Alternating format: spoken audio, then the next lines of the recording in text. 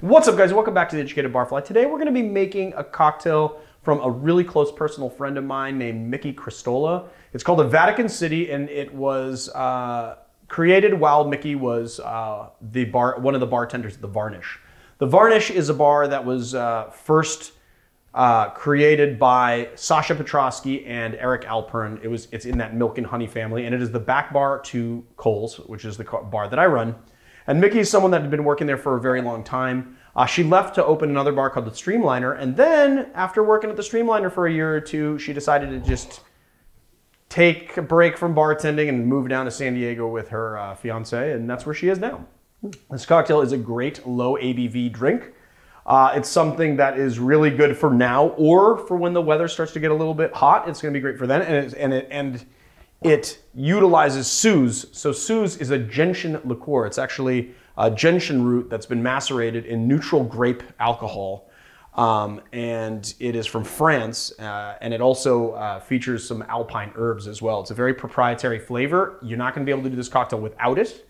The other thing to note about this cocktail is that it was, a couple of years ago, it was featured in a book called Session Cocktails by Drew Lazor, or Laser.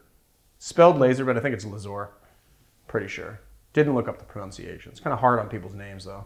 Anyway, he's one of the editors of Punch, which is an online periodical that I read pretty religiously, and you guys should check it out, punchdrink.com.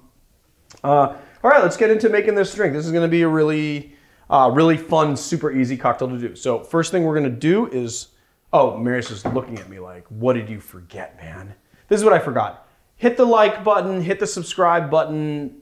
Like I'm doing it all like not into it. Smash the like button and hit subscribe and just put the bell icon, click the bell icon so you get notified when we make these wonderful genius videos. And then on top of that, comment below. All right, now can we get into the making of the drink? And guys, I wasn't even doing that. I was focusing. I was getting ready for the next shot, and he just blamed it on me. See, that's the thing, though, is that how abusive Marius is so abusive behind the camera that I get, like, I'm like totally beside myself with fear that Marius is doing something crazy behind the camera. See, that's because he's abusive like that. No, he's just it's like I'm just like completely what? Just blaming everything on me. I'm not blaming it all on you. I saw that twinkle in your eye. You can deny that it was there. No, I was getting ready for the close-up because I was like, make sure the jigger is in focus, and it's like a whole. Anytime he furrows his brow, I start sweating, and it makes me very apprehensive. So then I'm like, what did I forget? What did I do? What? That's what happens. All right. So now you guys know that Marius is the silent but abusive partner on this. Everyone always thinks that I'm the mean one, but I'm not the mean one. I'm the nice one. All right, so here we go. 3/4 ounce of simple syrup. Now that we've had that aside that everyone's gonna love to comment on. 3/4 ounce simple, and then the rest of this cocktail is super easy. You just go 1 ounce lime juice. Drop your Blanc Vermouth. You are gonna need to use Blanc Vermouth. We are using Dolan. You could also probably use like an Italian Bianco vermouth if you want, like Carpano Bianco, but I like the Dolan. We're doing 1 ounce of the Dolan as well. And 1 ounce of our Suze. And this Suze is like so yellow, I don't know if you can tell while I'm pouring, that it's gonna give this cocktail with the lime juice this like really kind of ectoplasmy sort of look to it. We're gonna put our ice into our glass. We're gonna put some ice into the tin. Oh, I got another piece of ice in there. Yeah, that's good. Ice in the tin, cocktail into the tin. Give it a nice hard shake.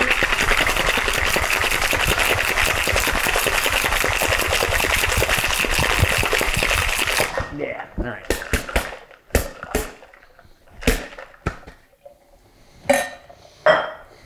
And then before we do this, we're gonna give it a nice long grapefruit peel. Now grapefruits are huge, so I like to do really long peels. The other thing is that according to Mikki, the cocktail creator herself, she likes to actually break up the yellowness and like the greenish yellow ectoplasminess of the cocktail with a nice color pop. And this is gonna be good. So we're just gonna, I'm actually gonna put I'm gonna spritz the oils kind of into the glass first. I'm gonna try and bend that around like that. That's nice. Yeah, I like that. And then we'll strain our cocktail in.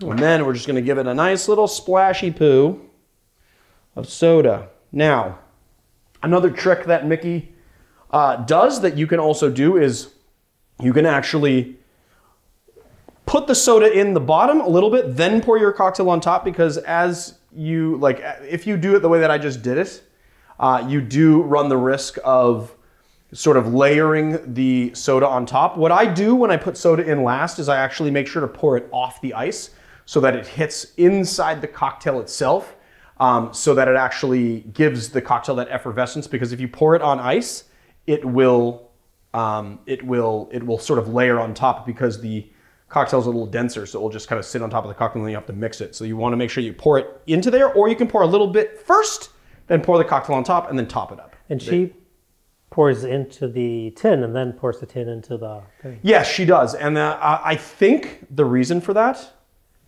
people are probably going to bust me for this, but I think the reason for that is when you pour soda into a tin, the CO2 reacts with the metal, so it fizzes it, doesn't it? Yeah, somebody commented about it. It's not the metal, but it's the coarseness.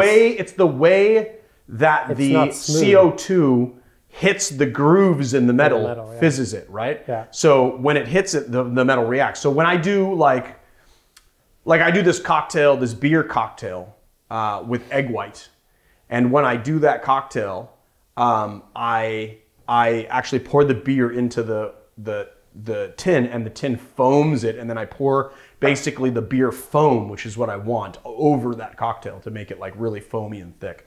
So yeah, that's right. The grooves, you're right. I remember that guy's comment. It's the grooves of the metal. The CO2 hits the CO2 bubbles hit the grooves in the metal and it fizzes it up. And I think that's why she does it, but I did not do that. Anyway, let's have a sip of this lovely drink. Well, this is a great drink. That is great. This is so good.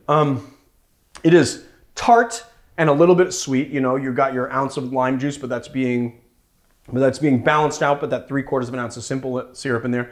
It is very gentian forward. You're not going to get away from that. But the Dolin Blanc, which a lot of people don't realize is very lightly sweet. It has this very light and sweet flavor. The Dolin Blanc is drying it out. It's less dry than dry vermouth, but it's still pretty dry, and it's kind of drying it out. And then you have those really nice gentian notes in there, pairing really well with the lime juice. And then you have the effervescence of the soda, which is really kind of bringing everything up. What's great about this drink is that this is a low ABV cocktail that you can start your night with. And, you know, I had shot a video with Mikki about this cocktail a couple of years ago. And what she had mentioned in that video, which is a really good point, is that it's great to start your nights on a low ABV cocktail, because if you're going out and you get day drunk, you're gonna fall asleep. You're not gonna go out if you get day drunk. You're gonna end up going to sleep very early. But if you start your night with this, like as you're leaving the house, have a couple of these, you'll be like, you'll have like lubricated yourself, but not to the point where you're gonna like ruin your night, and then you can kind of keep on going till later. So this is like a really nice like aperitif cocktail, something that you do before dinner. Before you get to your like main course and wine or nightcaps or whatever. It's just like a good starter. I think I'm going on and on about it, and that's really wonderful. I really like how this peel worked out, right? It's kind of nice how the peel worked out. It's nice. I'm gonna give it another sip. There's just something so, you know, the gentian, it's like sweet and tart, but then there's just something very almost savory about that gentian liqueur. It's such a wonderful flavors together. You know, Mikki's a great bartender. She's really talented, and I'm sad that she's not in the industry anymore. Anyway, there it is, the Vatican City by Mikki Cristola.